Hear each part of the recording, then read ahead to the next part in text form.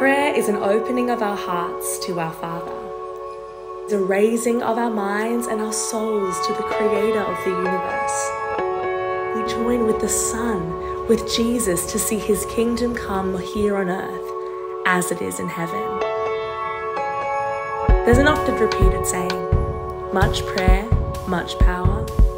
Little prayer, little power. No prayer, no power. Jesus tethers his most audacious promises to it.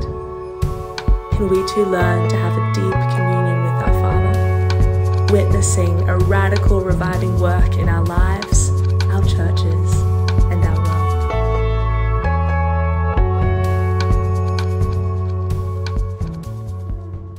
Welcome to session 2 in our church-wide series, Much Prayer, Much Power. How God moves in power when ordinary people pray. Well, prayer is one of the most amazing gifts, isn't it? That we can access the power of God, the Creator, God Almighty, and that he would move through prayer into our daily lives and our circumstances in the world today.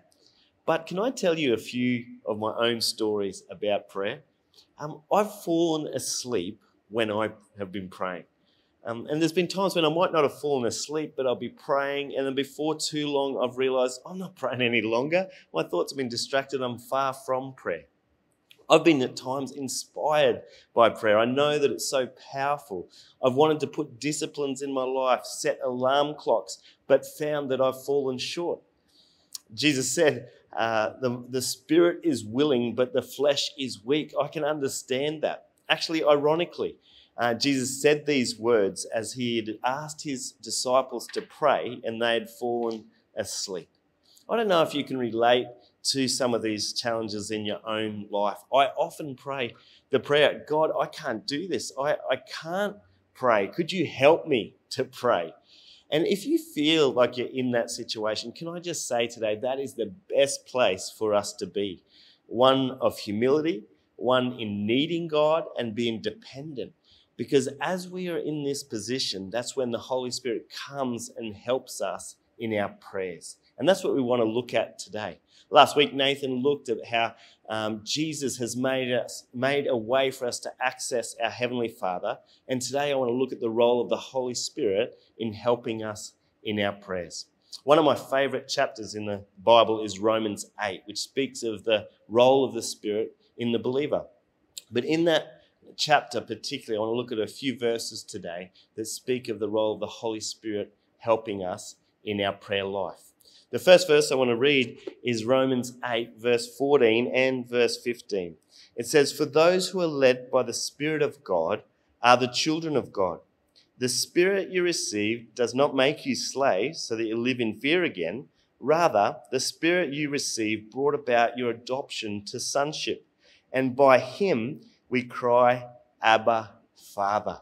One of the great gifts of salvation is that we become a child of God, where we enter into an intimate relationship with our Heavenly Father.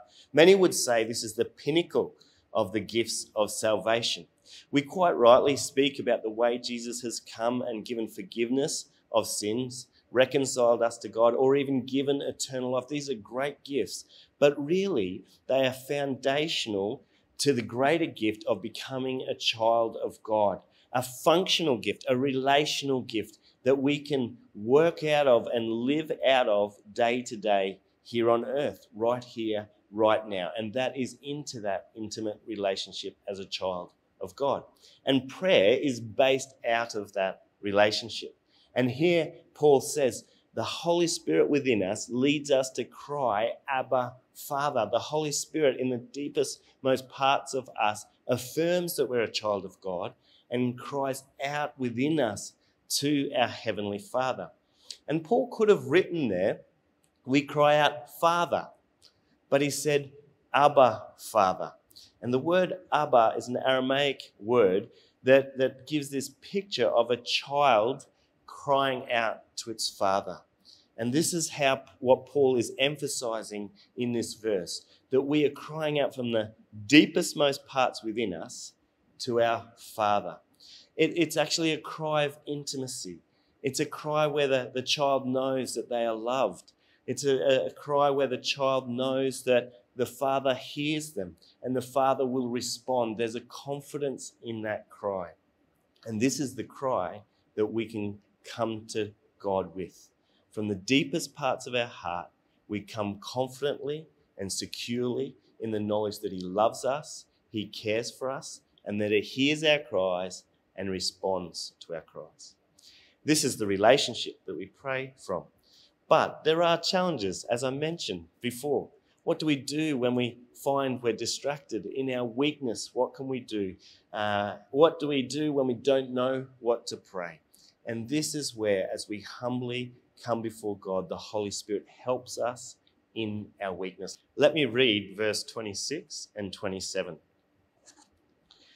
In the same way, the Spirit helps us in our weakness. We do not know what we ought to pray for, but the Spirit Himself intercedes for us through wordless groans. There we see the Spirit helping us cry out to God in our weakness. Paul, who wrote half of the New Testament, in humility says, I don't know what to pray, but the Spirit helps me in my prayers. The word paraclete is often used to describe the Holy Spirit. Para means it comes alongside. And the Holy Spirit comes alongside us as we pray to help us in our weakness, but also to translate the groans, the words that we use in our prayers before God in the throne of grace. He takes our prayers as our advocate and presents them to our Heavenly Father and translates and perfects our prayers. We see that even further defined as Paul goes on in verse 27, and he says, and He who searches our hearts knows the mind of the Spirit, because the Spirit intercedes for God's people in accordance with the will of God. So there we see that the Holy Spirit translates and perfects our prayers in line with the Spirit of God. There's this story of a young 5-year-old girl praying beside her bed. Her dad comes in and hears her praying, and she's praying a prayer something like this. Dear God, A, B, C, D, E, F, G, H, I, J, K, L, M, N, O, P, Q, R, S, T, U, V, W, X, Y, and Z. Amen. Intrigued, the father asked the daughter, what are you praying? And she said, I'm praying to God, but I don't really have the words, but I gave Him all the letters and He can take it from there. In a similar sense, I know that's a simplified illustration, but this is what God does with the prayers that we pray, with the groans of our heart's desire. He takes them, translates them, perfects them, and takes them before the throne of grace and aligns them with the will of God. In this sense, there is no failed prayer.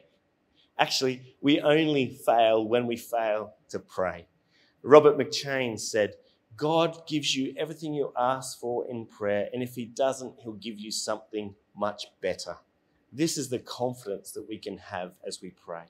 One that, as the Holy Spirit leads us to cry out in that intimate relationship with God, that we will be heard, and also that the Holy Spirit will perfect our prayers as they're taken before the throne of grace. I trust God will continue to lead you and teach you as you discuss some of these truths in your small groups.